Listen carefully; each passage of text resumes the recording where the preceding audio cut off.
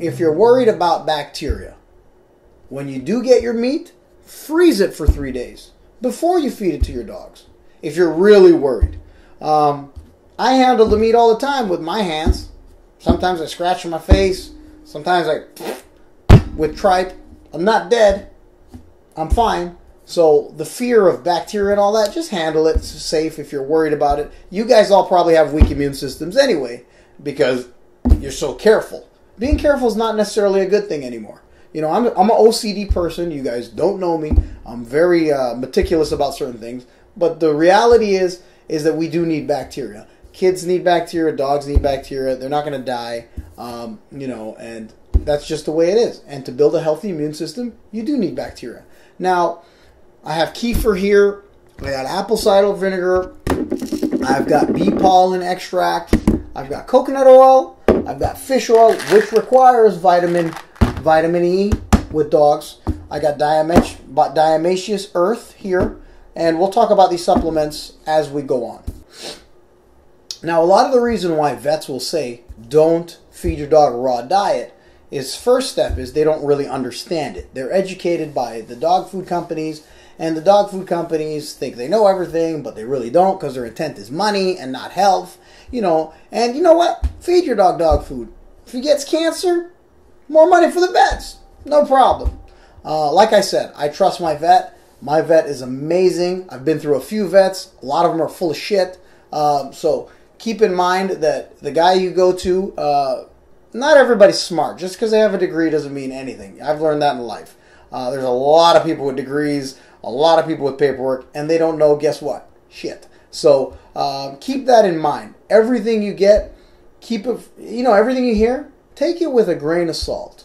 Not everybody knows everything. Just because they have a degree, their opinions are skewed. Their research is skewed based on fake facts, manipulated facts.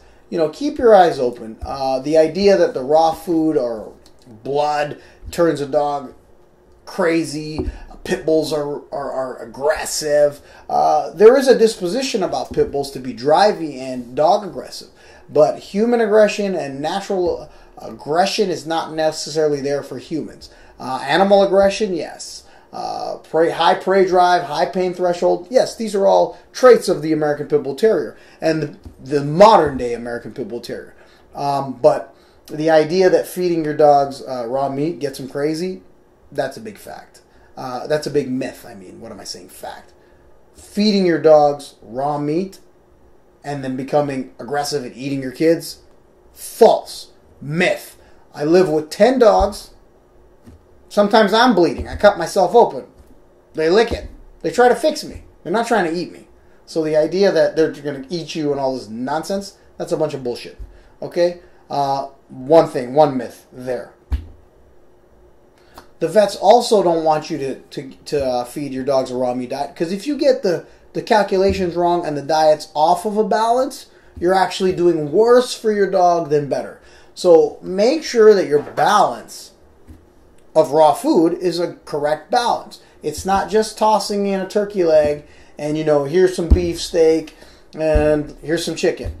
Another thing, do not feed your dog cooked bone. Do not feed your dog cooked bones, please, because they will splinter. Bone becomes brittle when it's cooked.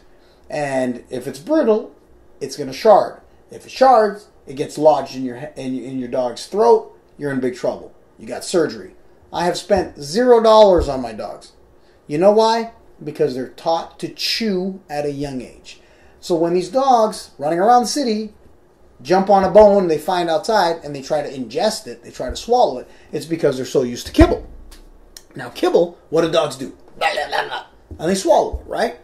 So you want to be able to teach these dogs to chew. Now, if you've taught your dog to chew, which is one good reason to feed raw, when they get a toy or they get something in their mouth, they learn to chew. They don't just swallow it. I have never had to take a dog to surgery.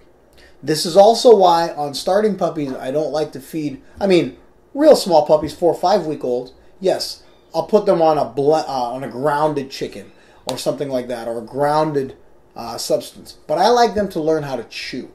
Because if everything's grounded, they don't learn how to chew. So what I will do with an 8-week-old puppy or a 7-week-old or 6 weeks old, I'll put a whole chicken in there, in the litter. And guess what they got to do? They got to learn to chew. It's too big for them to swallow. So they're going to learn the idea of chewing. And that might save your dog. Forget about the benefits of raw food. That might save your dog from not swallowing something and getting lodged in their intestinal tract. All right? So that's another benefit of feeding whole, like a whole chicken or something bigger than their head that they can't just swallow. Because the ability to learn how to chew is very important. Okay? Also, do not feed your dogs don't feed your dogs weight-bearing bones, big bones. A dog like a pit bull, Dutch Shepherd, some of them, they'll go a little haywire when they get in there. They'll go like, I get crazy, I got a bone, and then they're going to try to chomp down and break their teeth. So you don't want that either. Nothing weight-bearing, nothing huge, none of these big cow, femur bones and stuff like that. Be careful because that'll break your dog's teeth. So I tend to stay away from that. You want to, Achilles is missing half of his teeth anyway, but I don't want to lose any more. He's going to have dentures in a couple of years, the way that he's moving. Yeah, so that's my take.